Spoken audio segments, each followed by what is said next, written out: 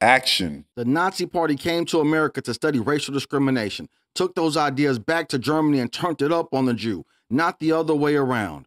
After World War II, the United States of America in 1948, it created a nation for the Jewish person called Israel. What does the black person get for discrimination in America? The Native American, they got reservations. The Jewish person, they got a nation. And black people in America, we got incarceration. My father was born in a segregated hospital. Do you think he was born in a segregated hospital because black people said, we don't want to be around those white folks? My father went to segregated schools. Did he go to all black schools because black people said, we don't want to be around those white folks? There has always been a history in America of anti-black ideology. I need my fellow Americans to acknowledge the discrimination that happened to black people in America that still persists to this day. America loves the immigrant, America loves the foreigner, and hates the black man.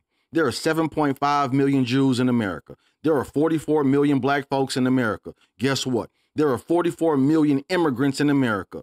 Both of those groups of people have more political power in America than black people. Why is that? Is that because black people don't want to participate in our political system? Is that because black people don't want to have any economic power? Or have we been systematically discriminated against in America because of anti-black ideology? Can we have honest conversations instead of trying to demonize black people in America because of the discrimination that we faced in America? If we want to push America forward, then we have to acknowledge the sins of America. I don't have any animosity towards a white person, but I understand the history of America. I know what it takes to move America forward. White people and black people have to work together.